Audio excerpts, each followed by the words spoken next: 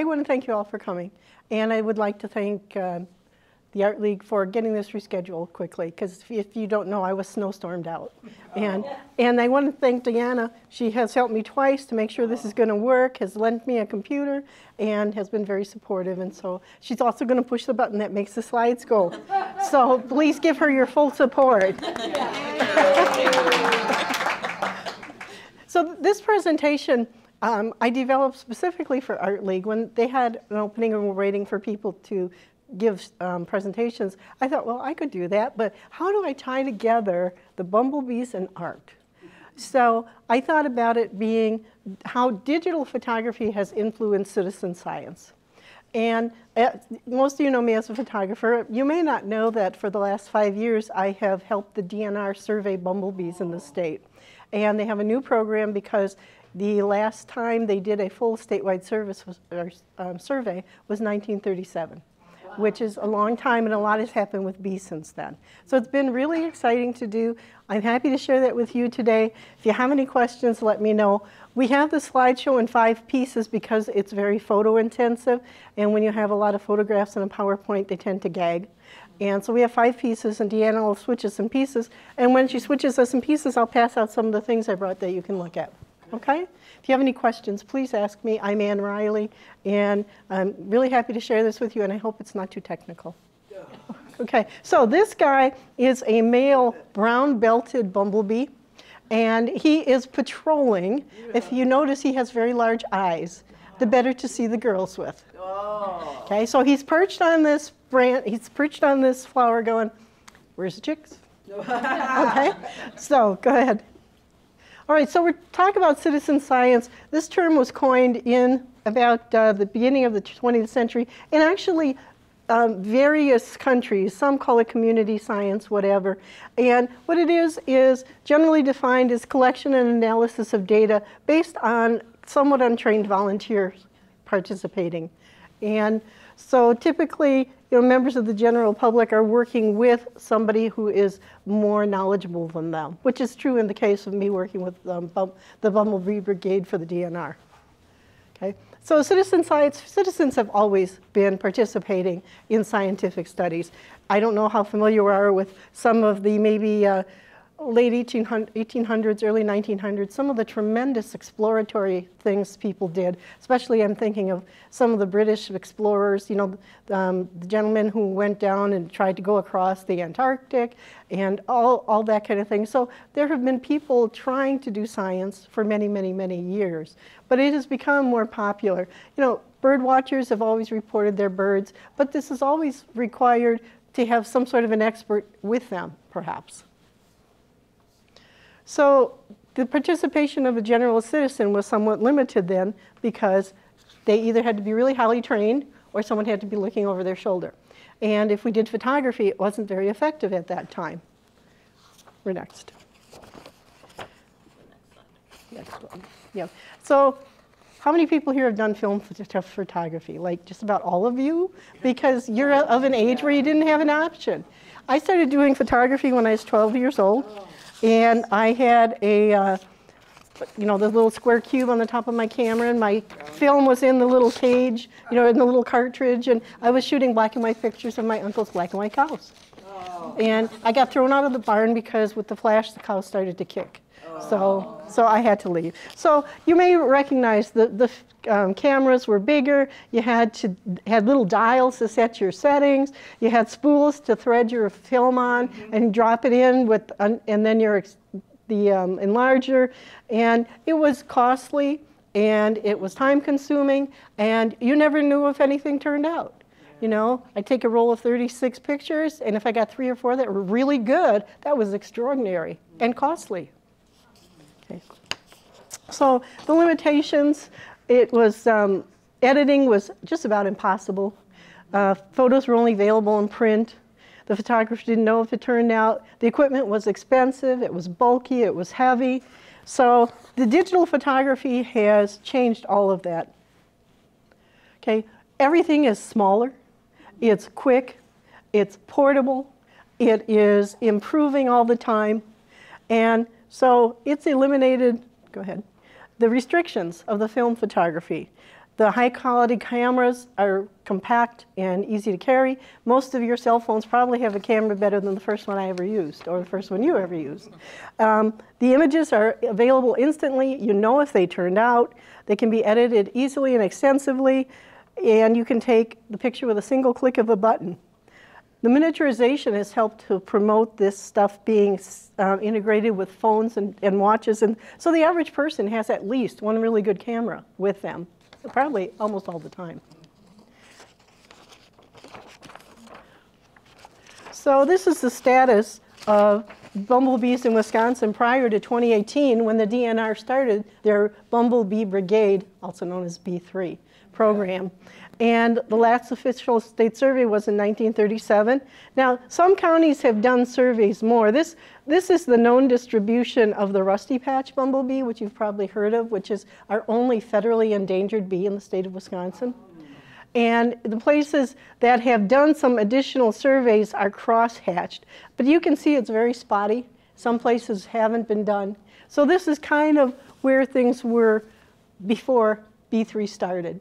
Now with B3, because it's volunteers, if we were to redo this map, there would still be a couple of counties in white because there's just no volunteers there. Or perhaps it's heavily wooded, which isn't a whole lot of bumblebees in the woods. So this is kind of where it started out. Go ahead. Okay, so the B3 is citizen-based, photography-based, with public volunteers, and we photograph the whole time the bees are out, which is either very, very late March or generally early April, although last year it was very late April, and until the time the last bee dies, which is usually, believe it or not, sometime in late November. And those are the males that are hanging on to that point. Okay, so we still don't know a whole lot about the distribution of all of Wisconsin's species, and we're working on that. Okay. The mission of the Bumblebee Brigade is to improve the understanding, management, and conservation of the bumblebees in relation to Wisconsin, and that conservation includes trying to provide or improve or maintain habitat for bumblebees. There are some bees that like wet spots under the forest. Okay. And that was a female black and gold bumblebee. Excuse me. So if you have any questions, please feel free to ask. We'll see if I can. have one. Yes, ma'am. You showed the bumblebee at the beginning and said it was a male. I did. Does the female have smaller eyes?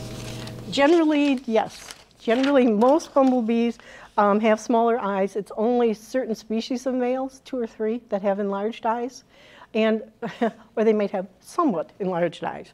And generally, when you see a bee with an enlarged eye, that will be one of the criteria for determining what species it is. Okay. All right.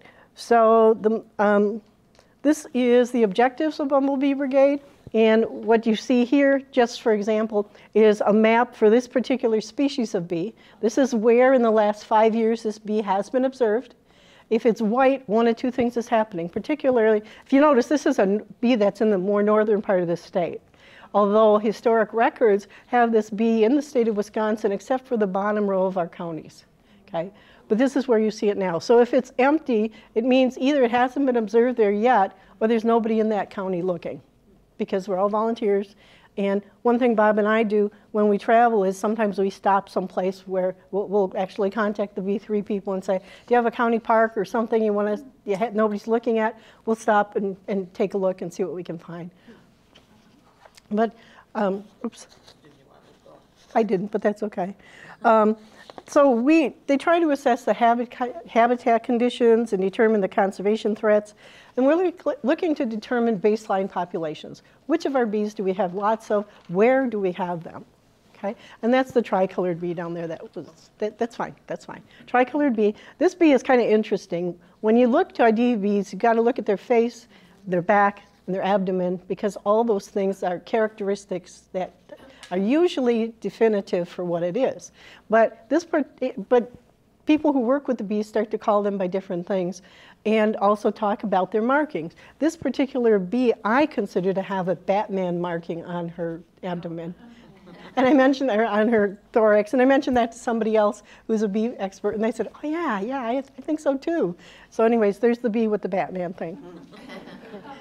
Okay, so how bumblebees B3 reacts? Well, citizen scientists react with the DNR people in two different ways. First of all, they do have some hands-on training, and that's where I first got acquainted. My husband and I belong to the Natural Resources Foundation, and there was this class about bumblebees, and I asked my younger son, did he want to go with me? And he said, sure. So we went. I didn't know it was recruiting people for B3, but I thought it was pretty cool. Here's my interest in photography, along with my interest in the natural world, and I thought it melded the two. And what was also really neat is using the digital photography, because in Minnesota, they were still catching the bees in little jars and getting stung. So I thought, this is kind of really interesting. So they also do in-person training. They do a whole lot of training. We've had a couple of training things online, and what do you call it? Yeah, the Zoom meetings where they're talking about different things. So they keep updating things. Their website is just full of all sorts of training opportunities for people. And you just get better with experience. Okay? All right, so this is, for example, their resource page. It's really small. I don't expect you to read it. I'm just trying to give you some sense of what's out there. They have species profile pages with that little map you saw for each species, a write-up on what they look for, pictures that were taken. We have field guides, which I'll show you some examples of, identification quizzes with pictures, seminar recordings, and all sorts of booklets and educational resources. So it's really, really helpful. Part of your equipment, do you use a telephoto lens? I do, and I'm going to talk about that in more detail later. But yes, I use a telephoto lens, and I put it on automatic focus. Some of the experts, recently we had a Zoom meeting, and people were asking, what do you use? And they're like, oh, manual focus. You got to go with manual focus. And I'm like, when the wind is blowing this in front of my bee, and I am on manual focus, my focus is going like this, and I have no idea if I've got the bee in focus. But if I put it on automatic focus, and it goes like this, I assume when it goes this way, I'm back on that bee. And so that's why I use my automotive. And it's, if you've done a single lens reflex with a 250 lens on it, it's heavy. You need two hands to run it. So it's hard to get up there and push buttons and change settings and do that too. Okay, so the role of the citizen scientist is to spot the bees, to take pictures of them, now you got to do individual bees. It's not good to get pictures of two bees and mix them, especially if you mix a male with a female. They will reject you. And you need to note the date, the time, where you took it, and if possible, they've asked us to start identifying the plant that it's on. And it's fine if you can, it's fine if you can't. Then they want you to photograph the bee's back, side, and head and face, because these pictures provide critical information to correctly identify bees, and I'll show you some problems later. Then you select the best 3 to 5 pictures that confirm the species and sex of the bee. Now that can be trippy, because if I see a bee that, don't laugh, my husband knows how many pictures of things I have, how many bee pictures. I probably shoot between 1,000 and 2,000 pictures of bees every summer. And you have to look through them all. And I do this especially when it's a bee I think I haven't seen before, or there's something special about it, and the breeze is blowing. 60 pictures is not unusual for one bee. Okay. So, and then you have to submit your observations and the photos on their website. We'll show you a little more like that. Okay. Here's some sample photographic results. These were taken by my son, Ben Reilly, who went to the program with me. And he used his the little digital phone with the camera. Most people who have a digital camera in their phone right now have one better than mine. My digital phone and my camera really is not good. And I shake a little bit. It's hard to hold it even with two hands, so I get blurry pictures. So I am not a fan of taking pictures with my camera or with my cell phone, but my son and his girlfriend have really, really good cameras, and these are perfect pictures for identification. This is a northern amber bee, which are very neat, short hair, really pretty, longer bodied bees. I have not seen them down in this county, but they are supposedly here. I have seen them in his county, which is Wapaka. He's up near Green Bay. And they're all over the purple clover out farm fields. So you've got your face photo. You can see this one has a yellow face, a hairy yellow face.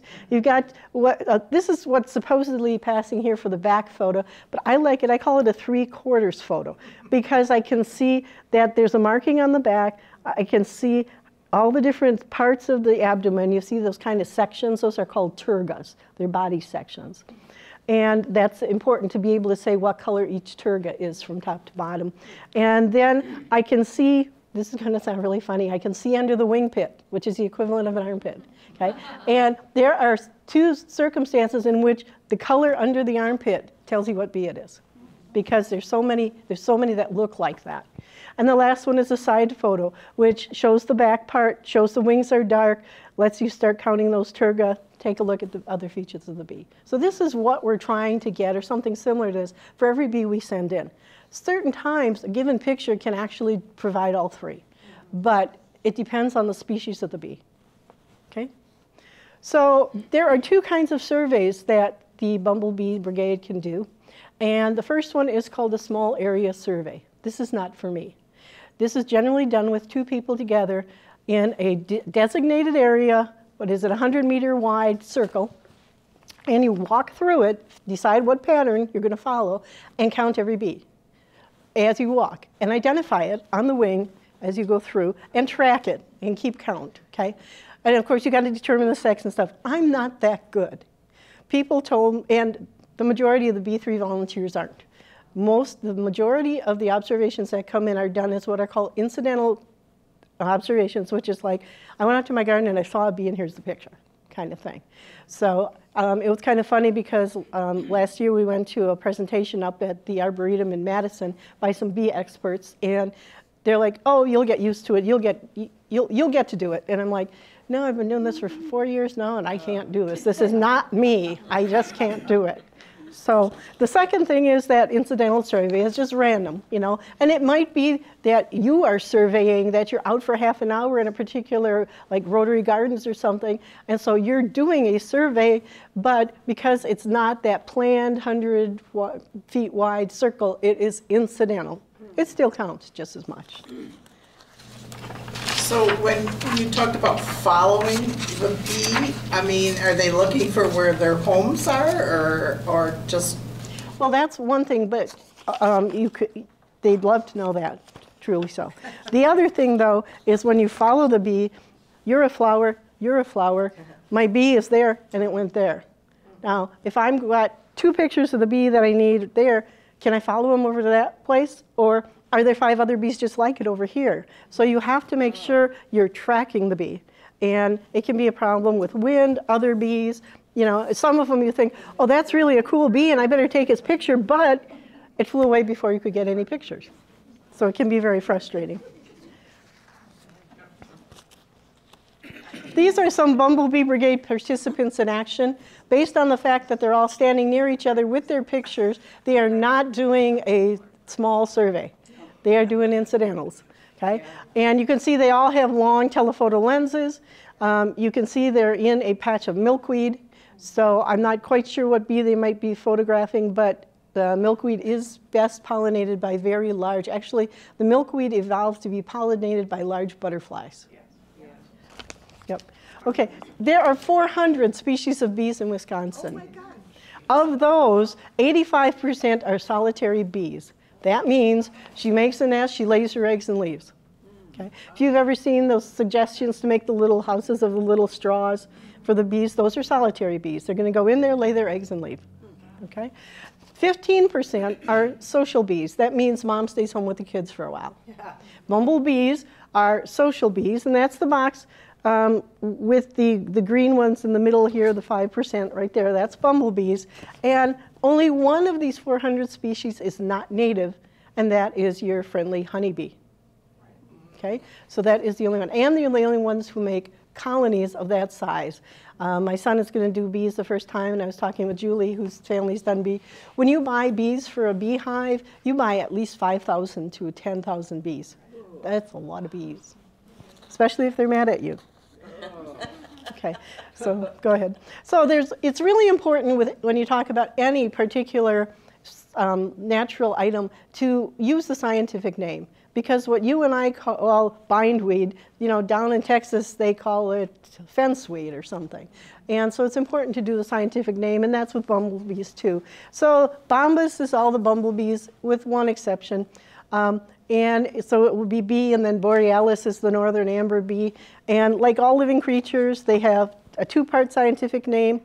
They belong to the genus Bombus.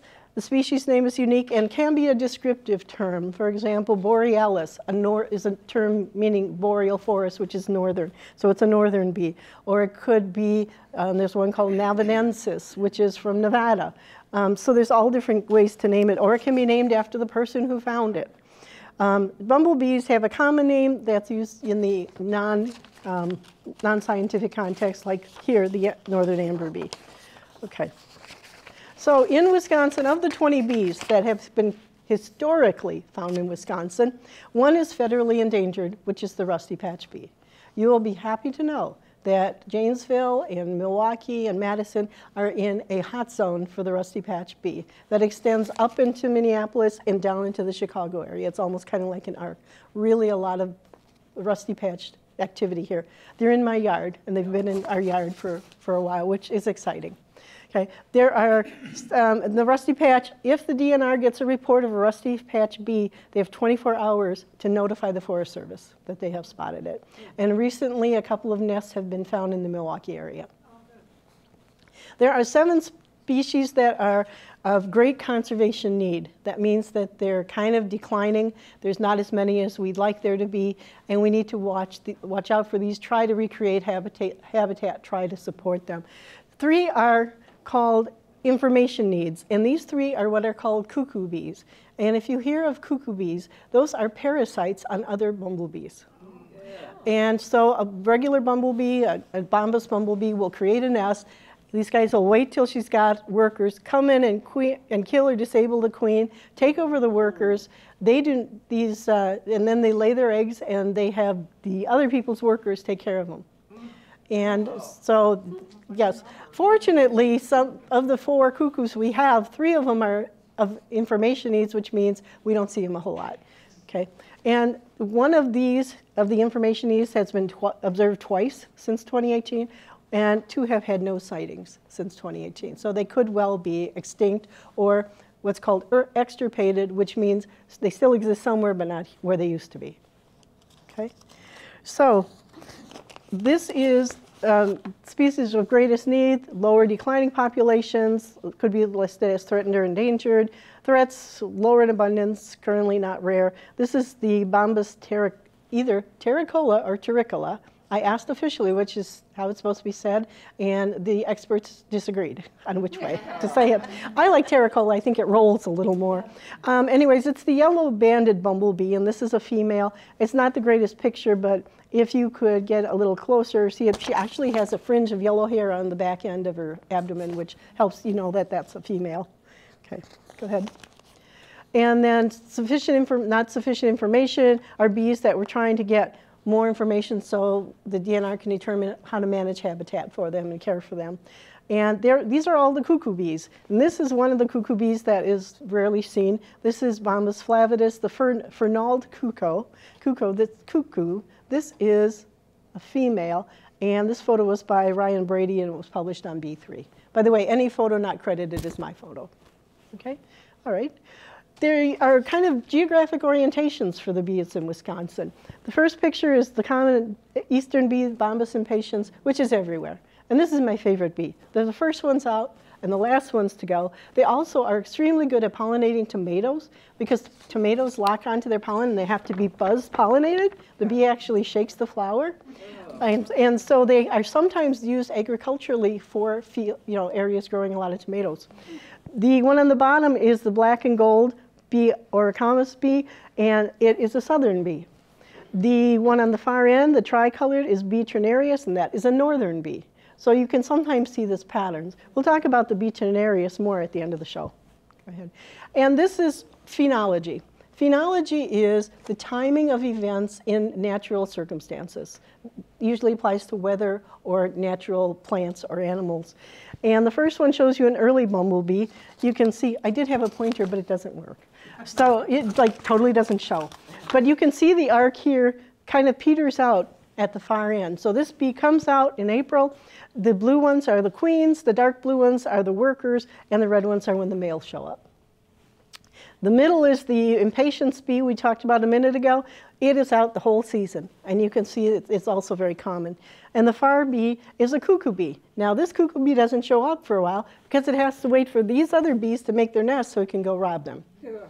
Yes, I know. I have a question about that chart.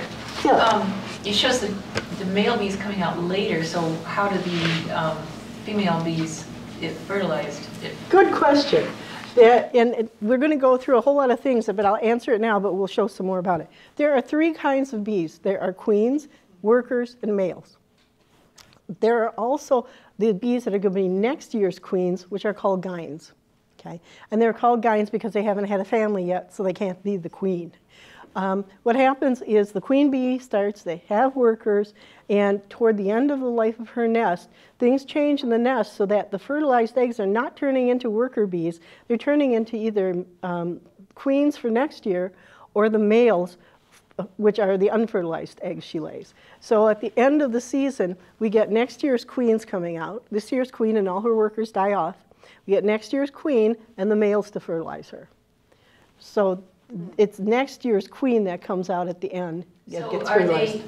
is the queen lay her eggs? That's what I just How long does she, between when the queen is fertilized, or when the queen is becomes pregnant? Okay, she gets pregnant in fall and she comes out in spring. Okay, that's what I said. Yep, so the eggs sleep with her over the winter. Okay. And she actually overwinters underground or under leaf litter or something like that. And when she comes, they actually change something in their body, so it's like alcohol and it's like antifreeze for them, so they can freeze down on the ground. And then in spring when it warms up, they come out, find themselves a nest. They don't use last year's nest. And then because she's already pregnant, she can lay her eggs. So, excuse me. You, You went up to slideshow. yep. Yes, question? From what I learned years ago, whether it's correct, is there 1 queen bee per nest? Yes, Okay. unless she gets cannibalized by the cuckoo bees, in which case she may be killed or kind of off to the side or whatever. And then the cuckoo bees have her daughters, which are the female workers, our daughters, will take over and raise the cuckoo bee babies. And the cuckoo bee babies are only queens or males. They don't have workers. So that's why they need to go find some and recruit them. Wow, involved. That's cool. It is, and it is cuckoo. Excuse me. And in fact, they're in a different species. They're not, I can't remember the exact name, but they're not under bombus, the cuckoo bees. Okay, what I'm passing around now is 3 dead bees. I did not kill them. When they get to the end of their life, they basically just fall dead wherever they are. And not this year, but last year, well, it's 2021, there were a lot of dead bees laying around, so I picked them up. So you can look at them close up, take a look at them. I actually found a couple ants hauling one away, and I let them keep it. I figured free protein for them, so why not? But legally, I could kill any bee except for a rusty patch. Because it's federally endangered, I cannot. So when we have these breaks in between, we'll pass something around. Okay. So now we're going to talk about how we gather the photographic evidence of the components of, oops, are we ahead of one? Well, from the picture. It says part 2. Huh, okay, I have a different thing here. Okay, let's go ahead. Okay, I think I stuck in one before then. Okay, so the components of a B3 observation, what do I need to report? I need to tell them the date of when I got my bee and where I got it. I need to be specific enough to tell them I got it in the backyard under the tree. Okay? They actually give me a little map to put a little pinpoint and say, here's where I found it. Generally, they're not going to worry about that unless I have a rare bee. If I would probably write in and say that I have a rusty patch nest, they might want to come out and look. Okay? And that's why they need to know it. For the most part, it's irrelevant, or they know what county it goes in then. Okay? I need to tell them what species it is, and I need to prove that with a photograph. I need to tell them the sex. Again, prove it with a photograph.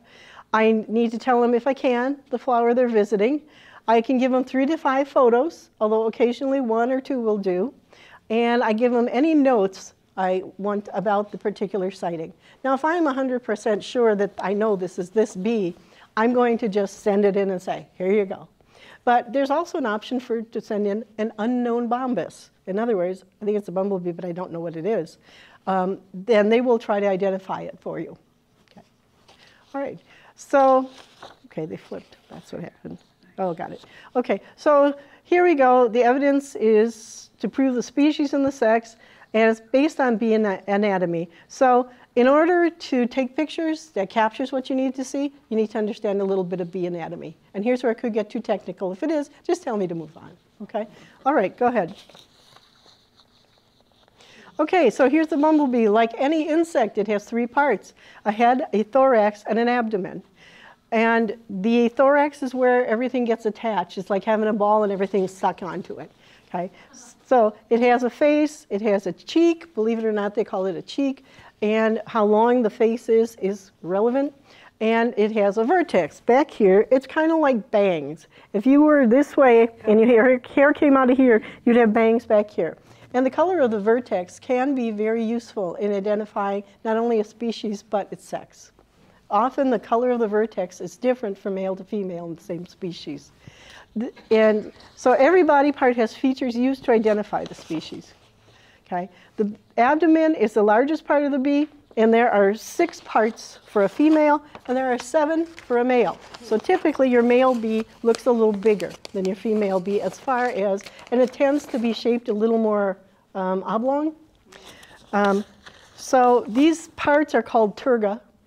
And when I report a bee, if I'm going to be technical about it because I don't know what it is, I'm going to say T1 and 2 are yellow, T3 is black, T4, 5 are orange, and T6 is black. Also, if it's a female bee, which this one would be, you notice that T6 on the bottom there is really little.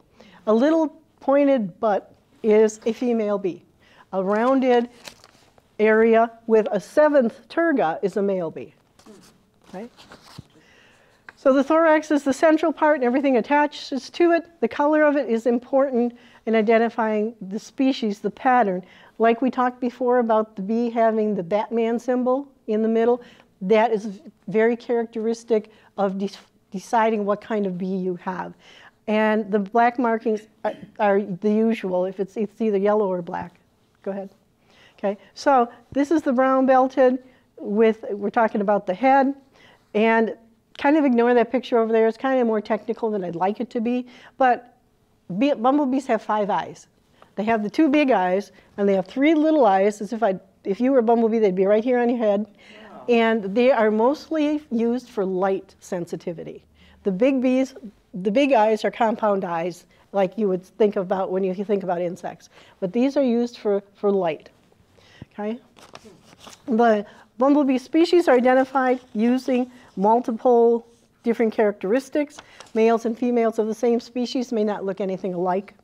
Thorax and abdomen markings together can be so unique, the species is easy to identify, while they can be so similar to others that it's just about impossible.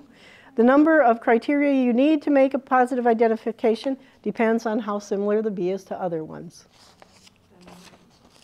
Okay. How are bumblebees identified? Well, I'm going to pass these out now because it's relevant. These are field guides, and I put plastic on them because I take them out in the field. And on each side is a picture of a characteristic bee of that species. There's a side for males, and there's a side for females. Okay? This is the one that was given to us by B3. It's not my favorite. The reason it's not my favorite is because the Minnesota one's a lot nicer. They give you a lot more information. I cannot find any reason that those bees on the Wisconsin one are in the order they are. And that doesn't help me. The Minnesota one's kind of clever. The Minnesota one says, if Turga 1 is yellow completely and Turga 2 is not, you got one of these bees. If Turga 2 is yellow, if both are yellow, then you have one of these bees.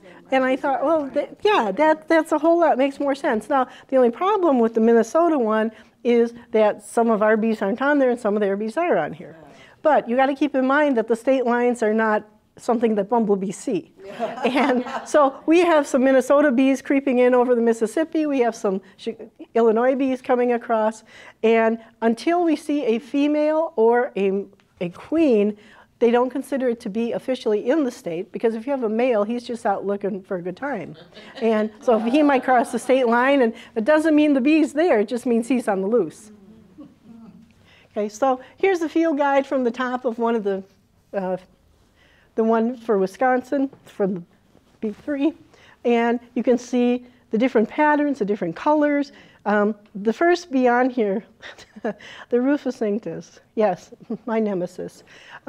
It's a variable color. The color patterns are so variable that even though it's called the red-belted bee, a lot of them don't have any red. The most common one has T1 and T2 yellow. Okay. Some of them can be very red. They can be orange. They can be any pattern they want. So they are very, very difficult. I have finally learned after 5 years that the big deal is the big patch on the thorax. The shape of it, that kind of roundedness, the largeness of it is characteristic. So from now on, I'm going to, every time I send a bee saying, oh, I think it's this, or I don't know, it comes back Rufus Inctus. And I'm like, I'm tired of red-belted bees. Okay, go ahead. Okay, so this is an example. Here on the left is a queen, or is a rusty-patched bee. Interestingly, queen rusty-patched bees do not have a rusty patch. The one in the middle is a female, has a very dark rusty patch, almost to a brown or a brick red. The one on the right is very orangey and a lot less. Now, if you see the one on the right, it's a little hard, and this is where my pointer would have come in handy. You can see she has a big glob of pollen right there. Yep. And if you see a bee with pollen, you have a female. Oh. No question, you have a female, okay? So were you able to kind of tell how that pattern matched on there? Okay, so see the shape, the T, they call this the thumbtack marking on the abdomen, or on the thorax rather. T1 and T2 are yellow with that central rusty patch. Okay, go ahead. Thank you. Okay, this one, easy to identify species. The male and female look a lot alike, and there's not a lot of variety in that bee for their color. So here's a female, here's a male. You can see there's a little difference in color. This one's a little orangey, this one's a little brown, but do you see that half moon there? Okay, that's the characteristic of this bee, and the very small dot in the center of the thorax, okay? Go ahead. So, here you go. I have had 2 people do this. They thought this was horribly hard. So, I apologize if you think this is horribly hard, because you're not experienced with it. To me, I'm like, oh, that's so easy. Okay, so you've got 3 different bees on your field guide, and you get a bee and you take these pictures. What bee do you think you have? And what are you looking at that makes you think that? I think it's the one in the middle. That's what I think. You're right. This is a brown-belted, because even though it's a little orange, they have a brown belt. Now, what's even trickier is sometimes that brown belt is yellow, but the shape of it and the placement of it does not occur on any other bee we have, so it's still usually that. And the fact that that little dot on the thorax is usually very small. Very good. Okay, one more. Okay, what about this one? Now, that picture on the right is crappy, yes, but I've used it to make a point. That picture is enough to identify this bee, to help identify this bee. It's clear enough with the characteristics that it can be. Definitely the one on the right. Definitely, that's correct. Okay, very good. You can all now go out and start working for B3. Very good. Okay, next one. Okay, now comes issues. There's morphs. Okay, here in the audience we have morphs. You have brown hair, or red hair, or yellow hair, or gray hair. Each of those is a person morph. Okay, so the bees do that too. They make changes. Okay, there's your normal male pattern on the top with the 2 dots that you just saw for this is, I didn't say that, this is the 2-spotted bee. I found this bee this year, down on the bottom here, that's all yellow, and sent it in as an unknown bombus, and it came back as a bombus brown-belted bee. I'm like, okay, sure. And then on the far side, there's one with extra yellow layers on it, and I sent that one in as, what is this? And it's a brown-belted. So the morphs happen for 2 reasons, just genetic variation, but at the end of the year, we see more morphs because the feeding can get less less good for them if they start running out of food or stuff. And a lot of color variations happen, and they actually happen when they're being raised in the nest.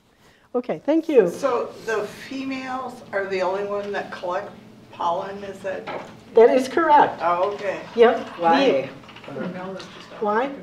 Because, Well, just the way, yeah, okay. it's just the way it is with a lot of insects. Yes, the females do all the work, and except for the queen, she has to raise the first batch. Then she gets pampered and gets to lay around laying eggs all day. So why would the male be out there on a flower that, I mean, what would he be doing? Looking for females. Oh, Is that all they do? That is basically, yes, that is all they do. They are the only, I mean, we do have a couple of males here, so I don't want to offend anybody, but yes, they are, in fact, they do so little that once they're mature, they get kicked out of the nest. And not allowed back in. So they have no place to go. And in the fall, you will see them at night hanging around plants and hanging under plants. And we laugh because we have a lot of them in the back of one of our pollinator gardens that's under our living room window. And we say, well, there's the bachelor party. And so basically, yes. And a lot of the bees you see at the very end of the year, the November bees, are the males. And, you know, they really have no purpose once the queens are bred, but that's their use. You just can't live without those females. Pardon? And then they die? Yeah, they die. All the bumblebees die except for the queens for next year. So, yep, that's okay. Yep, everybody else dies. Interesting. Yes, whereas the honeybees, they all try to sustain through the year. That's why they make so much honey. Now, bumblebees do make honey, but it's little bitty pieces. I'll show you a picture at the end, in little honey pots for raising their young. Okay. Normally they feed pollen because pollen has a lot of nutrients in it, in particular protein. And there's various levels of protein and other things in the various pollens from different plants. So think of it as taking vitamin supplements. You get a little something different here, a little something different there. And depending on what's around, for example, they talk about leaving the dandelions for the bees. Well, dandelion pollen is not high class or high quality. And bumblebees will not use dandelion pollen if they have an alternative. If they're desperate, yes, they use it. Okay. Bumblebees, the females and the males, will nectar for themselves. That's their food. Okay, but the pollen is for the kids. Okay, so these are a species with a different male-female pattern. Here we have the American bumblebee, also known as Pennsylvanicus, and this is the male to the lower and the female up. He's very long and skinny. She's a little rounder. Over on the other side, we have the lemon cuckoo bees. This is one that's an invasive on other bees. The top is a female, which she has little yellow patches on the outside. And the male is completely different. He has turgors 1, 2, 3 are yellow. She has no turgors. So this makes it harder to identify until you learn these things, because there are multiple bees that have turgors 1, 2, and 3 yellow. Some are female, some are male. It's totally different species. This male tends to be kind of small. Okay. Okay, so difficult to distinguish bees. Yes, ma'am. On the cuckoos, if they're not native, if they're invasive, where's their native territory? Good question. Invasives can be natives. They are native. Oh, they are. They are native, yes. Yes. Any plant or animal that's out of control, and I guess maybe I used the wrong word saying invasive, they're more predatory. But they are a native bee. Thank you for asking to clarify that. Yes, ma'am. And do bees stay in like, maybe a 50-mile radius, or do they stay in one area? Are you referring to as their nest or as their territory? Their territory. They would not go that far. Okay, but they can do a couple in a miles. area. Yeah, they do. Okay. And unlike the honeybees, they do not do waggle dances or anything. They're kind of on their own. They find their places to go. But I think we see, for example, we generally see certain bees in our yard. We see the rusty patch. We have, except for this year, seen what's called the yellow bee, which is Bombus fervidus. I think that if you have something they like and they come and visit, they're more inclined to overwinter in that area and then maybe create a new nest in that area the next year. So that's how I think it works. But anyways, here, this represents 4 different species of bees, and both male and female. Now, how would you like to identify those? Okay, this is why you need a back and a face and the side, because they're all very similar. And the two that are the same are 2 and 3. And I had notes on this and I didn't print them. I believe those are Bombus fervidus. Okay, so male is here, female is there. This is a northern amber bee. That one right over there is probably, that's probably a Pennsylvanicus. The one down over there all the way is probably a Rufus Inctus, probably. So, I mean, do you want that in English? I'm sorry. Let's see. Northern boreal, yellow bee, yellow band, no, not yellow banded, American bee, and red belted. Are there a bee that's more angry would be more likely to sting you? Oh, or yes. Oh, that's a yes. good question. It's a very good question. In general, they nest in the ground, not necessarily, you know, they're not going to be on the eaves of your house. They don't make a hanging nest, they're a ground tree. But there are some that will go in garages. The guy that we see up here, it's my lead-in guy, that species is nastier, the grizzlies, the brown belteds. They're more aggressive defenders of their nest.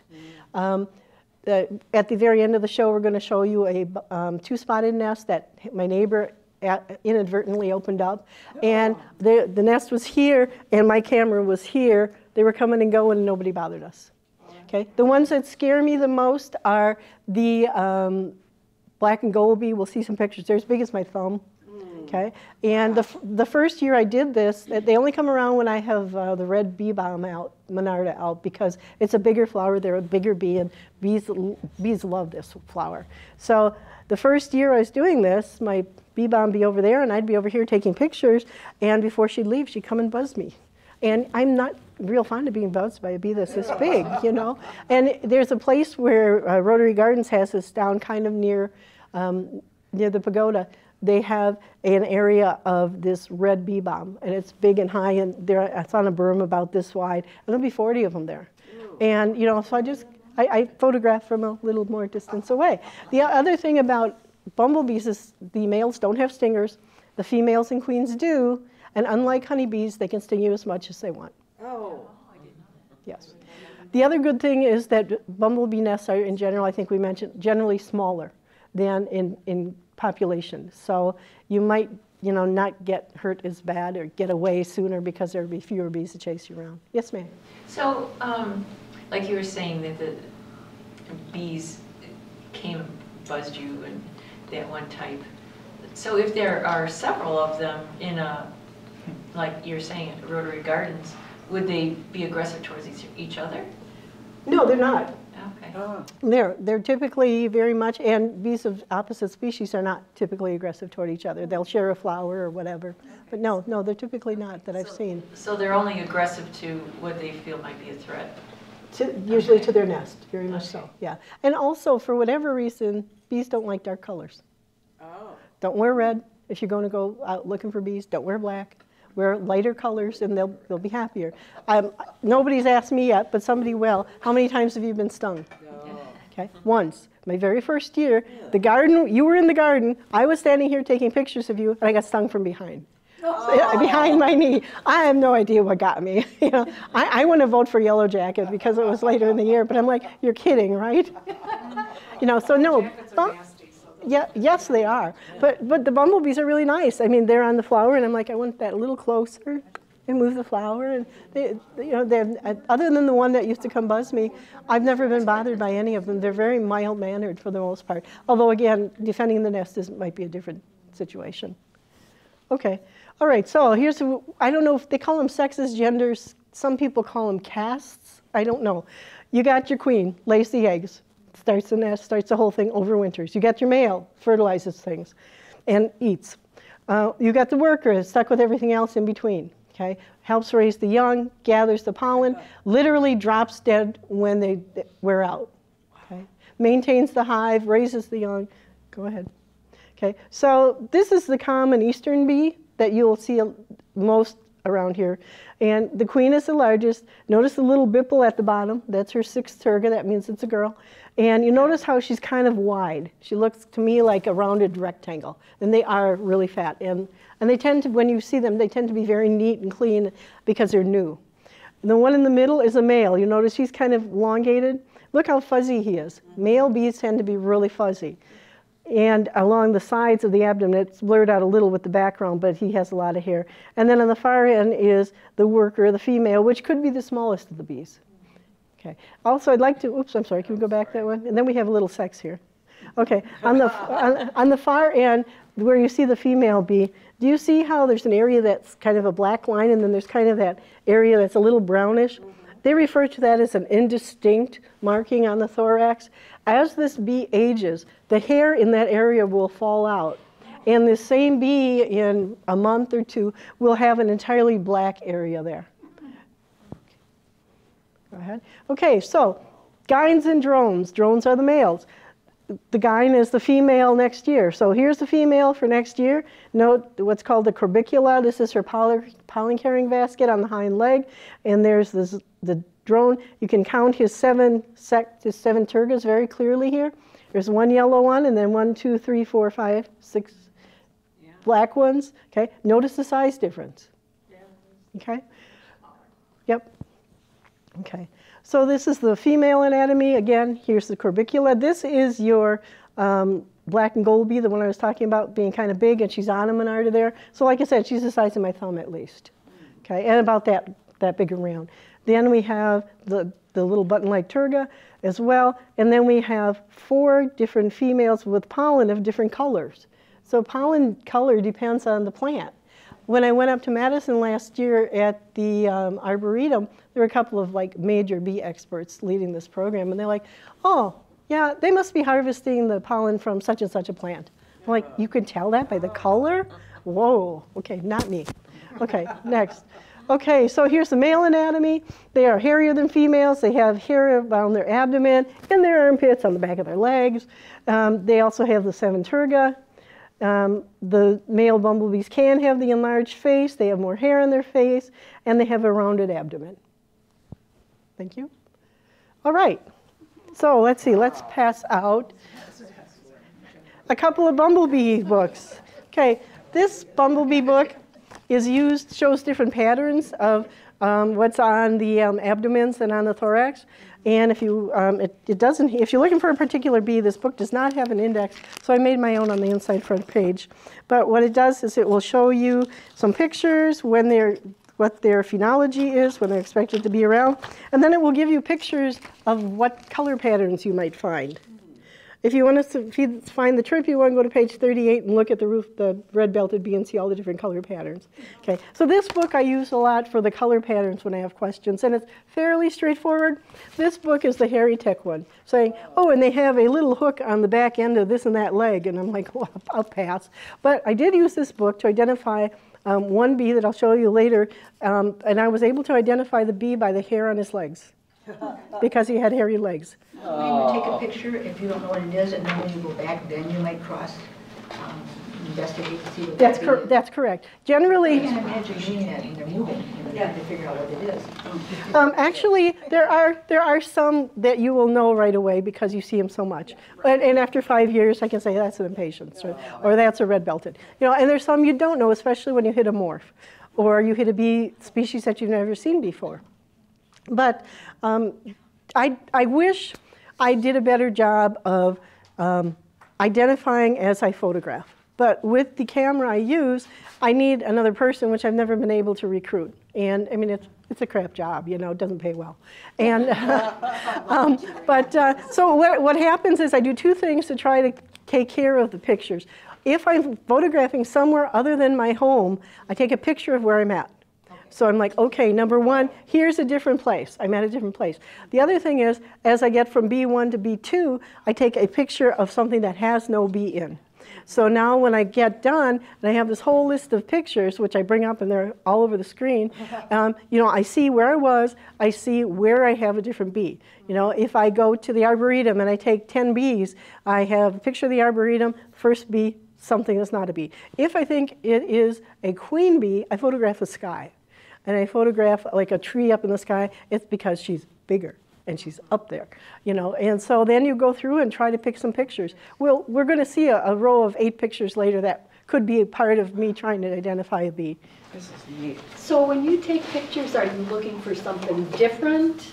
Because obviously you've got every year and every season, and why would you have 500 pictures of the brown belted? Excellent. Ooh, she's got one. Okay, that's a good question. When I first started doing it, I would go out every day and take pictures and send them in. After 2 years, they told us, if you do the same place over and over, once a week is fine. Which was great, because not only did it save them work, but it saved me work. And so typically what I'm doing is I'm documenting the same guys, and through the season different bees are going to show up. All of a sudden I'm going to see a male, I'm going to see a queen, I'm going to see a different species. And so they want you to record anything you routinely see, anything you've seen for the first time, anything that you've seen for the first time for that sex, and or anything new. So it's a matter of all of the above. Yeah. So the person that has a hive, this isn't the type of bee that's in the hive? That's correct. This is not the type of bee that's in the hive. Okay. You can put them in the hive, you wouldn't get any honey, Okay. and they wouldn't want to be in there. So they're underground, all of these. They pretty much live underground. They'll be under logs. We had one last year try to start a nest. She actually succeeded, because at one point I saw 3 bees go in. We have a plastic box, big box, that we throw sticks in that fall in the yard until we get enough that we take them to the dump. And last year, another 2-spotted bee started a nest in there. But there's not much in the way of drainage holes. And so one of 2 things happened in that nest. It either, you couldn't see it, first of all, for the sticks, but one time I kicked the box just to see if anything came out. And there were a couple of bees came out, so I knew that there was a nest in there. But it either got too much water after heavy rain and didn't drain and they drowned, or I thought I saw a chipmunk go in there and the chipmunk could have eaten them. Oh. Bees have a tough time. There's a lot of things, you know, that are harassing them and seeing them as food. Okay. I know in my 2nd grade class, the teacher every year got a bee hive for the room and had a hole in the wood, and they came and go and we could watch them. But she had a window to the outside. These were not in the classroom. True. Gotcha. Well, Okay. but the whole thing was in the classroom. Really? That we could see. And then she put it had a spacer in there, and then it had a hole that they came. But it was very interesting. It is very, I mean, very much so. Yeah. They're basically pollinators. Is there any other special purpose for their development of that? No, they are pollinators. You're right.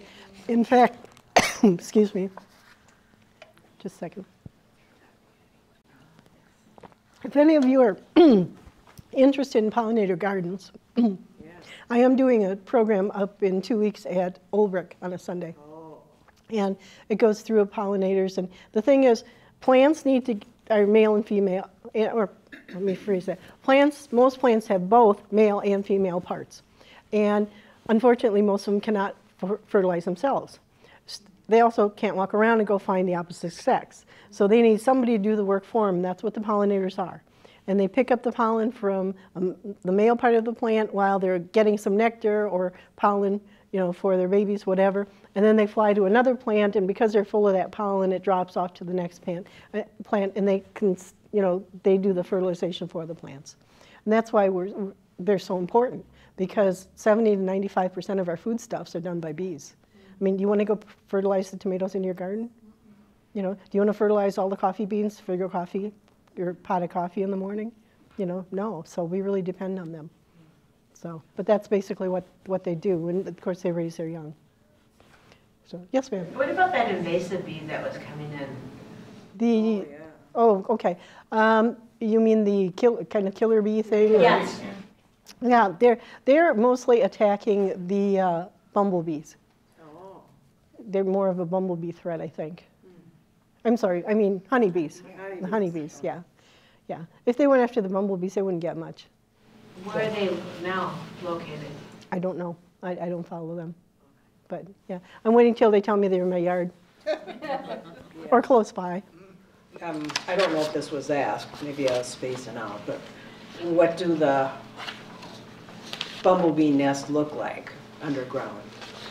You'll see one later. Good. Okay, so this is, where am I? And it's the beginning of part 3. Part 3. Oh yeah, there it is. Okay, thank you. All right, so now we're going to talk about doing the actual photography a little bit. Okay, because again, you're an art group and I had to do something to bring the art into it, right? Okay, so what do you want to use? Do you want to use single lens reflex or the cell phone? Okay, the single lens reflex is the big hairy camera you saw in the pictures, greater flexibility for shots, adjustable ISO and shutter speed, program options, less shake due to the weight, but it's heavy with two-handed operation, it's expensive, and you have more technical complexity. Okay. The cell phone is convenient, inexpensive, lightweight. Some people with bigger hands than mine can use it. One hand can take pictures. It's easy to carry, easier to take notes or make comments maybe if you can talk to it or do something in your email. It's harder to steady it, and it has a more limited technology, but I know that's changing, and I am obsolete on cell phone cameras, so I say that with question marks. But it's best for close-ups. So if you got a bee and your flower's right here, and the bee's not too busy, and there's not a whole lot of other stuff around where it's going to go somewhere else, it's great there, you know. But I'll show you my garden in just that's my pollinator garden. Now, it's not very good for me to go in and wade through that and try to take pictures. So I use my long lens from here, because from here I can take the picture of a bee or a butterfly on this milkweed in the foreground and something else on the pollinator, on the monarda, the red monarda, or something way back there on what looks like Joe Pye weed. Huh, don't know that I had Joe Pye weed in that part. Oh well, you never know. Did your love for the bees start with you've already had a love for flowers, or, in your yard, or? Good question. For 30 years, I think we've been there, maybe let's say 25 years. My pollinator garden was very much focused for monarch butterflies. Oh, okay. I've tagged monarch butterflies, and we used to raise them in the house. But it's a lot of work to keep them sanitary. And your house smells like processed milkweed, which is not a bad smell. It's not a bathroom smell, but it is a distinctive smell, and it is literally they're in a cage making poops, and so you do have to take care of that. And it just got to be more work. Once my kids left home, it was more work than I wanted to do. So and then I ran into this bumblebee thing, and so now I've switched kind of into more of a bee and monarch butterfly situation. Also, the last couple of years, probably the last 2 years have been bad for monarchs. Not a lot of them. And I know I paid for 300 tags. Last year I used 125. And the year before that, though, we had a really late, heavy migration. And it was a stellar year, probably one of the best in my life. So it makes a difference. But yeah, so I try to do a little bit more of everything now. I'm a little more native plant oriented. But okay, so here we go. Getting the pictures. You're looking for a face and head, a side or a back, and there are many challenges that influence the taking of that. This is a tricolor bumblebee female. She does have a hairy face, but that's not because she's a male, but just the color of their face. They do have hair on their faces. Go ahead. Okay, so let's talk about the head and face view. This is the most important shot because when you're stuck between a couple of species, the features here can make a difference. So it's usually can be helpful whether it's taken from, this one's kind of taken from the back, this one's kind of taken from the side. This one to the right is a furvitus, the yellow bumblebee, and you can see how long the face is. In the vernacular, we call that horsey face. So you say this is a horsey face bee. Okay, so this is the common eastern bumblebee. They refer to this face as being square because it is pretty much a square little face. You can't totally see that, but you can kind of get the idea that that's the case. Okay. So talk about what we see on the face. Well, you have enlarged eyes here for spotting females on this male brown belted. You have orange facial hair. The color's a little off. The antenna, and I want to address this because this is when I realized this was a shock to me. The antenna don't come out of the top of the head. They come out of the middle of the face. They also move around. Okay? And I would never talk about this. You can kind of, or ask anybody to do anything with this, but you can kind of see on the right antenna. Can you see kind of little sections? Yeah. Males have 14, females have 13. Oh, I have never counted them, okay? I mean, this is the kind of thing that thick book goes into. And I'm like, if that's what's going to identify the bee, I'm sending it in as an unknown bombus, and you can worry about it. Okay. This one has a short face. You can see that the eyes pretty much come down to the eyes. Now here I was going to use my pointer. See these little bipples right here? Those are the 3 other eyes, the ones that deal with the light, called ocelli. Like I said, they'd be right here on us. Okay? And why are they adjusting or seeing the light for? It helps more with orientation of daytime and that kind of thing. Some other bees it does a little more, or other insects, but it's kind of part of the insect thing. Yeah. Okay. Here's a side view. The side view might be the easiest, because the bees naturally tend to kind of hang on the flowers in some way. And you could take it from the left side, or you could take it on the right side, depending on where you're oriented in the garden. It's really important for the turga to be able to count the turga, to see the colors, to be able to see the ending. You can't see the ending of the bee on this one, but there's a lot of information in this picture. This is the yellow bumblebee, but the sex is unknown because I cannot see the legs to see if it has pollen, or if it has the wide pollen carrier, or if the back end has the little pointed tail. So while this would be a great side picture that I could use in combination with other pictures, on its own I could not identify this bee properly. Okay, the other one is the half-black bumblebee male. They are really fuzz buzzes. And they are not the fuzziest bee. There's one called Bombus perplexus that is hairier. I have not had the pleasure of seeing them. I keep sending them in suggesting it's a perplexus, and they keep sending it back saying, no, it's a vagans, the half-black bee. And that one we do know is a male. Then taking pictures of the back view. This should be the easiest because the bee is often facing into the flower.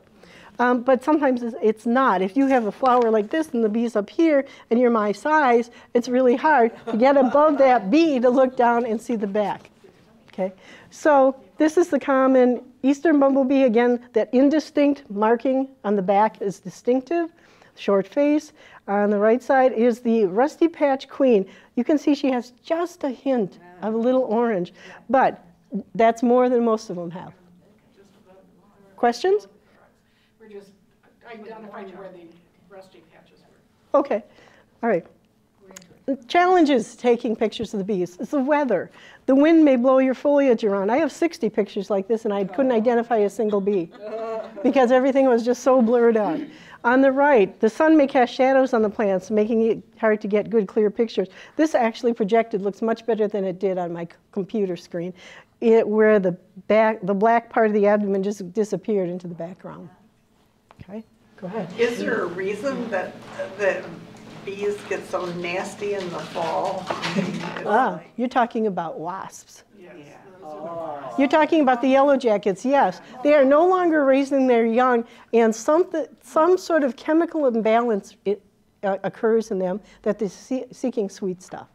So they come around anything we have that's sweet, like the apples that fell off the tree, or your can of pop on the picnic bench. They're basically, in a way, they're suffering because they're just, their whole normal scheme is gone, and that's why they get ornery. Because I remember at the art fair at the Tolman House every year, the sweets, and everything, there was always a lot. They're all crawling all over it. Whatever around that were. Yeah, it's mostly yellow jackets. Okay. Yeah, and yellow jackets tend to be ornery. Just that's their personality. Yeah, they're just, even when they're nice, they're still on the ornery side. Okay, so then one of the other problems is the plants. They stick their head in. Okay, here's a black and gold female bee, nice curricula right here telling me it's a female. And, now I'm going to take a picture of her head. Now, I may wait for her to back out. She might stick it right back in. She might go to the next flower and stick it in before I can do it. It's hard to time. The center one, the foliage can make it hard to get a picture. The bee disappears here into the flowers. On the far one, the bee is occluded because, this was a 60-picture bee. We'll talk more about it later, but it's in a very small mint plant that has small foliage, deep foliage, and a friend pointed her out to me, and for reasons I'll reveal later, she was a bee I really wanted to get decent pictures of. And I sat there and just stared at this foliage going like this Well, she was down into the plant about 6 inches, waiting for her to come up so I could get her pictures. Or the bees themselves cause problem. If there's a whole lot of bees out there of the same kind, how do you know the one that just moved over there is the one you were tracking? Yeah. You don't. You know, it may move out of focus like this guy did when the flower is still in focus. They can fly to another location before you can get all the shots you want. Okay? And here's what they call curating. They refer to us as needing to curate our pictures. You can look through them, and now I just tried to pick some out. So I've got these 8 pictures of the bee. I need to send in my best back, my best side, and my best head.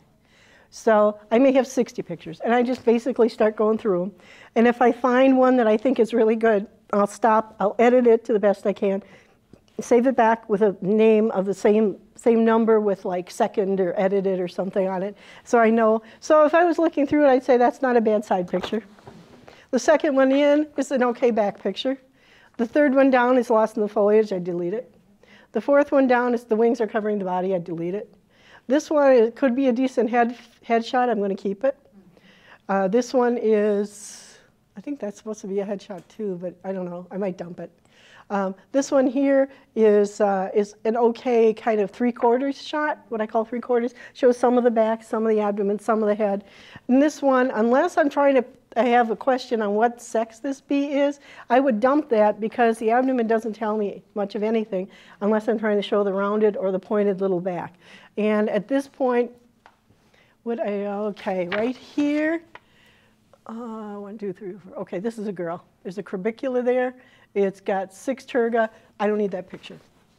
Okay, so that's what I would do.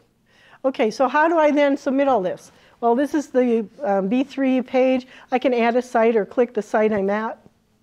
Go ahead. This will be quick. I map on my site. That's my house with an arrow pointing to my pollinator garden. That's where I saw it. I fill in additional information. Did somebody else see it? What kind of place is it? You know, where exactly was it located? Go ahead. Okay, then I tell you what species was it? What sex was it? How many did I see? And was it, what was it on? I put bee-balm. Now I'm sure of this identification, so I didn't write anything about the tergas or the face or anything. Okay. Then I submit some pictures. My pictures here, I chose to do 4 of them. And those pictures are not Pennsylvania coats, by the way. I just put pictures in. And then I submit it.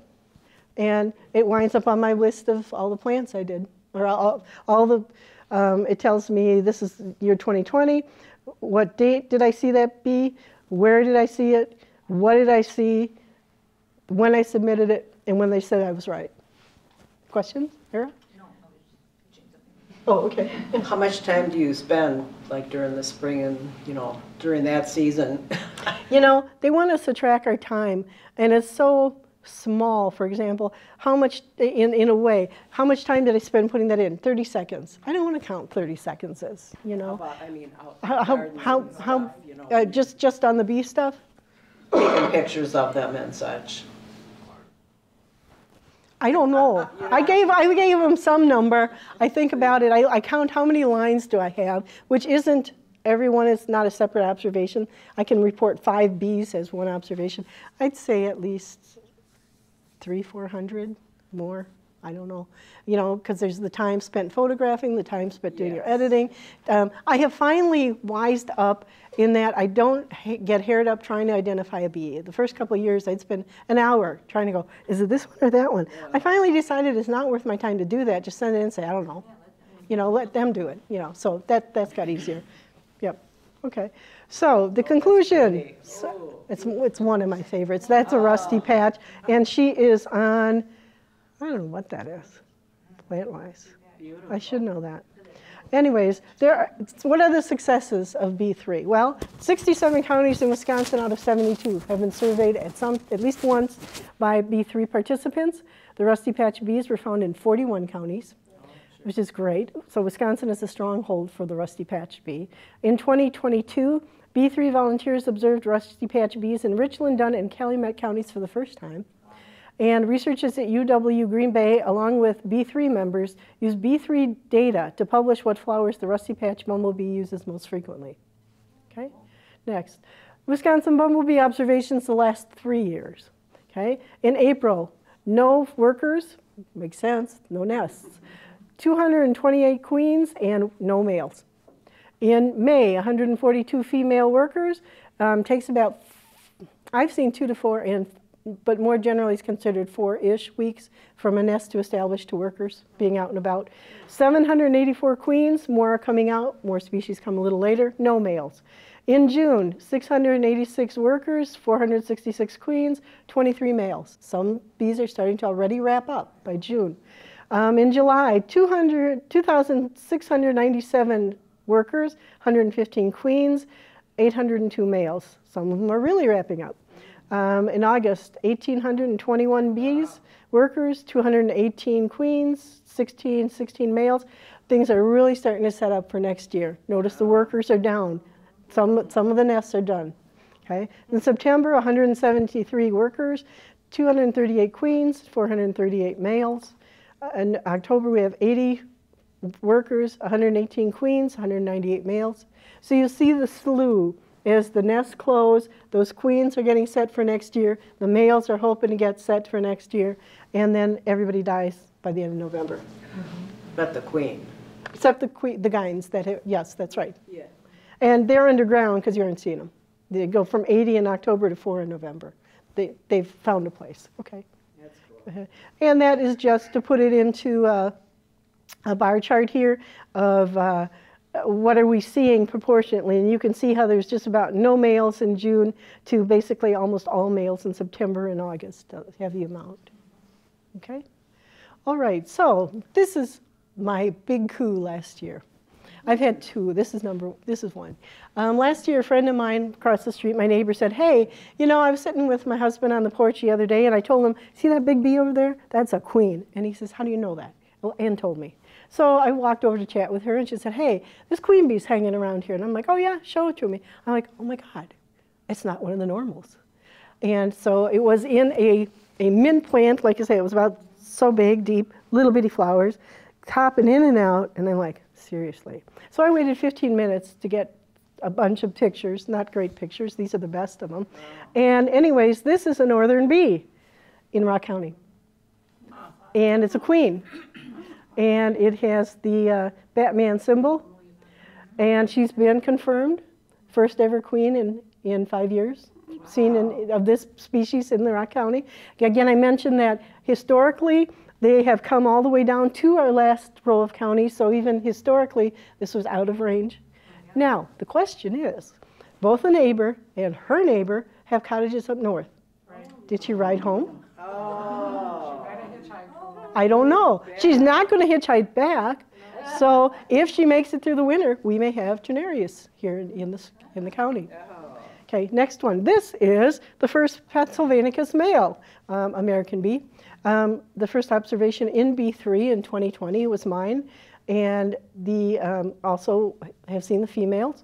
And so this is him, and I identified him. You can't tell him really well, but I used that thick book because you saw that picture, we had 5 bees all the same. I'm trying to figure out what this guy is. Yeah. So I looked, and right there, you see how hairy he is on the leg? Yeah. Yep, that's how I identified that bee. And I was right. Details. Yes, but it took a long time, yes. But anyway, so that was him. Okay, now the next one is, I have video of a bumblebee hive. I have some stills. Can't figure out how to get the video into here. So if you want to watch it on my phone later, you can. Okay, but this is what you're going to see.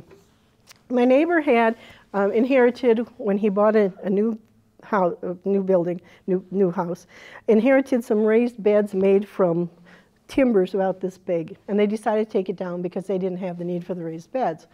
And so as they were doing so, they revealed this nest. It wasn't unintentional, but we'll show it to you. Okay, so this is the bumblebee life cycle we talked about. We start in the center. The gyne comes out in spring. She's the one that fertilized last year's queen-to-be, princess, if you will. Okay, so she builds herself a nest. She does queen behavior, run around in circles, go across the ground, about this high off the ground, stops and digs into some little corners and things, and eventually she decides where she'd like to live. So she sets up, she raises the first workers, single mom, okay? Then, so there's not that many of them, just a couple. And she gathers the pollen for them and the nectar for herself, and they use a little nectar for the babies, make a little honey. And then those bees become her workers. She basically stays in and lays eggs.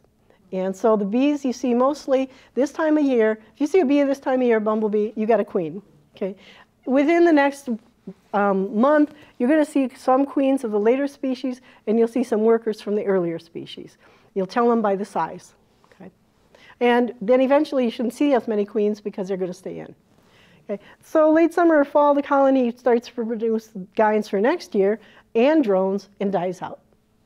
And then the drones and queens mate, and she hibernates, and the whole thing starts again. Okay? And here is, oops, there's something on there that shouldn't be on there. That's okay. First bumblebees are seen in spring. The queens for some species do not appear until summer. Female workers of each species appear 4 to 5 weeks after the queens, and the male drones appear in midsummer. So if you see here, blue is queens, so the queens we see at the beginning, they're creating their nest. And we start to get an influx and a big high peak of the dark blue, which is the workers. Then we start to see some queens for the species that are dying out, and those are their guides for next year, and the males. And you'll notice at the end the males are left. Okay, so this is a spotted bee nest in June of 2022. The first 3 pictures are from a 100-degree day. Go ahead. Okay, can you see 2 bees? Okay, from my perspective, it's not as good. Okay, this is the opening to the nest that was first discovered. And I don't know what the first bee's doing right now, if this guy's leaving or what, but they were actually fanning the hive. Oh. So when we have, go ahead, like that. Oh. Okay. And while I was watching, another bee came out. It was like they were a couple of friends, you know, came out and talked to, hey, how's it going on here? Sure is a hot one, isn't it? Well, I'll take over now. And these are females, these are workers, that's what they do. There's a tunnel back into there. Go ahead. And I do have a short clip of the actual fanning. And then you can see here, sort of see in the background the shadow of the other bees up in the nest.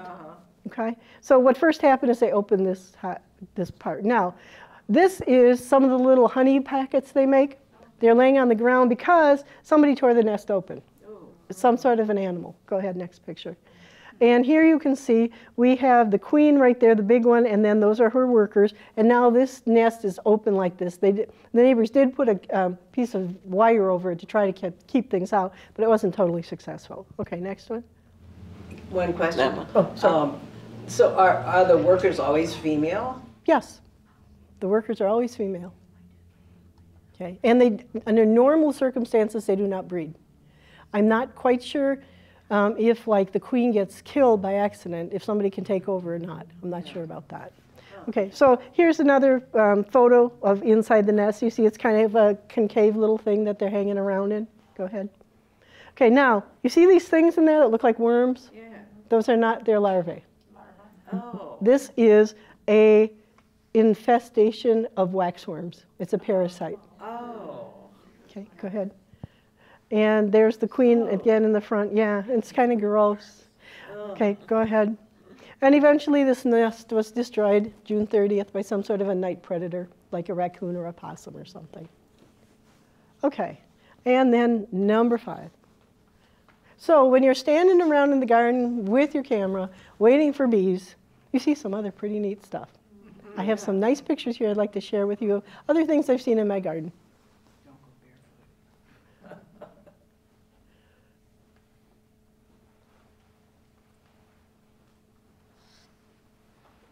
Okay, go ahead. That's right. The arrow, the way. Okay, there's just a morph on a chive plant, a morph of a bee on a chive plant. Go ahead. This is a hummingbird. What a nice picture. That's a female. Hummingbird, and this I included, it's not the greatest picture, but I've never seen a hummingbird in a hollyhock. They're usually a little deeper, you know, and this flower is maybe about like so I was really surprised. And there's a hummer with their wings down, and that is Verbena bonariensis. Does anybody ever grow it? Okay, yep. Is that a milkweed? No, it's a verbena, and it's an annual. And it self-sows madly. And rumor has it, once you have it, you never unhave it. Oh. But what's nice about it is you don't ever have to pay for it again. And it transfers easily from where you don't want it to be to where you do want it to be, and takes really well. Okay? And here's, I think this is like kamikaze hummingbird. Yep, this is my favorite. I love this one because of the chartreuse and the purple, because they're across from each other on the color wheel, and they really just pop on this one. Okay, there's a bee in a pansy. And you notice the stripes on the pansies? It's not just decoration. That tells the bee where to aim. Oh my gosh. Yeah. And there's actually some flowers that have, bees can see differently than us. They can see ultraviolet. There are flowers with arrows on them to the middle in ultraviolet light. Yep. This is a silver streak butterfly. And there's a side view of it. And look at the eye. It looks like it's caked up, doesn't it? Kind of neat. Yeah. This is a female swallowtail laying eggs on dill. This is I believe it's a white something or other. Butterfly moth. It's a moth. Yeah. Let's see. I can't think of a kind. Yeah. Nope. It's not a hummingbird moth. No. Yes. Sphinx moth. Sphinx moth. Well, maybe white-lined sphinx moth. There's more than one kind. And there it is with its. You can see its mouth. This is it's a salvia plant. Look at where the salvia plant has their ovary. Then when the bee, or I guess it would be with a bee, crawls in, it's going to scrape across their back and pick up the pollen that's on the back of the bee. There's a bee in a closing morning glory flower. There is a golden-winged dragonfly. It's not a pollinator. It eats pollinators, so that's kind of a no-no. But your garden, a pollinator garden is going to attract not just your pollinators, it's going to attract the things that feed on your pollinators as well. And another picture of the golden wing. We'd never seen those before. We were flabbergasted. They're so What pretty. did you shoot all these with? I'm sorry. 250 millimeter single lens reflex, autofocus. Yep. Female monarch butterfly butterfly. That's good. The big black wasp, just the nicest things. Very, very nice creatures. Never bothers you. And when the light catches the blue, it's gorgeous. And it's about like this. Oh, that's beautiful. This is a morning swallowtail, and this took first place about 5 years ago at the Walworth County Fair in the insect division. Oh, it's beautiful. I want to edit it to put, and then there's comic relief. You got your turkey on your bird bath. So anyways, I want to thank you for coming today. Thank you. And I want to thank the club for letting me do this and inviting me to do this and being able to reschedule so quickly. I would like to thank Deanna for her assistance. Not only has she twice come to run the program and once been canceled, and also lent her computer to me, and I appreciate it very much. I hope you had a good time. Do you have any questions? Yes, ma'am. So how can we be helpful to our native bumblebees? Well, there's a number of ways. First of all, I think one of the biggest things they're starting to push right now is any little bit helps. If you have a pot of flowers that you can put out that would work for bees, it's a help, more than grass, And you've got to make sure, though, that your flower has all the parts. You have to be able to see the pollen on the little stamens and things, because some flowers, if you've heard of a double flower, have been bred not to have stamens, to have more petals, and they will be of no interest to bees because they don't have anything good for them. So even if you have small corners, when I give the presentation at Olbrich in 2 weeks, I'm going to talk about how just putting pots. I have a picture, and I didn't include it in these, but a picture of a woman who lives in a condo, and she has a 2-car garage, apparently 1 car, and outside her garage are all these different pots of different plants, and that's her garden because that's all she has. But there's 24 doors of garages there. Imagine if everybody could put out a couple pots. So anything can help. There's a big push also for native plants. The only problem with the native plants is they are mostly perennial, and that means you have to put them in the ground. The other thing is they tend to be short on the beginning and short on the end. There's no native prairie plants in bloom right now. There are no native prairie plants in bloom in September or October. So you need to fill in with other things, annuals or perennials that bloom long. So, you know, anything can do. There are tons and tons of sites online about what plants to put in. And your experience will depend on what plants you have and what plants your neighbor have. Because certain pollinators like certain things. For example, the monarch butterflies like tall things because their escape is to fly straight up. Hummingbirds like to be higher too, but bumblebees don't care, so shorter plants would work for them. Zinnias are great plants because they go pretty much until frost. So do petunias, so does calibrachoa, superbelts, I think they're called. So those are a lot of plants. Anything in the salvia family or the mint family are wonderful. Yes, ma'am? What about that zinnia profusion? It's the one that a lot of people buy now. Oh, it looks a little starflower. It's smaller, shorter. Yeah, it's okay. Do you get bees or pollinators on it? I heard that that's not great in terms of the pollinators, but. No, I would say not. But I would get, if you go for some of the taller zinnias, maybe about this State Farm, Cut and Come Again. State Fair, Cut and Come Again. You can look in the book. Anything to 26 to 36 or more inches is great. But just try to get something in bloom. And in the spring, ephemerals are good. Actually, you can use pansies. They're not great, but they will come if they find nothing else.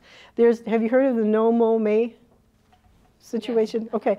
Unless you got something cool in your lawn, it's useless. Right. It creates a wonderful focus and creates interest. But grass doesn't do anything for pollinators. Even the little tiny flowers that are on the grass plant they're too small. Well, they're wind pollinated. Yeah. Yeah, so they don't need them. How many people here have Creeping Charlie? Yeah. Leave it. Yeah. Leave it. It is a super bee feeder in the spring when nothing else is out. When you're sick of it, mow it off. You know, by the time other flowers come off, you don't need it.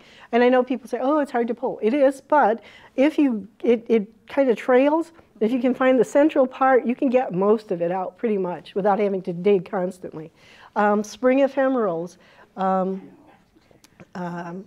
some bulbs, although not as many. Just anything you can do. And then what about... Try for orange, red, and purple flowers. Yeah, that's gorgeous. What about as far as ground cover or things to help them for nesting? Just leave areas undisturbed. Okay. Is more. Rake out the parts of your yard that that kind of piled up over winter. Leave them sit more till April, early May if you can, because there could be bumblebees nests hibernating in there. And just undisturbed parts of logs, piles of wood. If you've got areas under trees, up along your house. But, and watch for them, and if you see that they're there, try to fence them off so you don't step in them or other people don't. You don't want to get hurt, by allowing them to be. Those little things you see with the tubes or reeds. Those are excellent. Yeah, we just hung one up. Those are for some of the solitary bees, which are, how many species did we say? 380 or something like that? And it's single mothers that drop the egg and go. Okay. The important thing, though, ours says to take it in over the winter, and wasps will raid them. Okay. So you want to be careful on that, and that can be helpful too. And a lot of the solitary bees that come out don't last real long. They're like they basically come, drop their eggs, and go, and they might last for 2 months or so. Other questions? Thank you so much. I really enjoyed talking with you.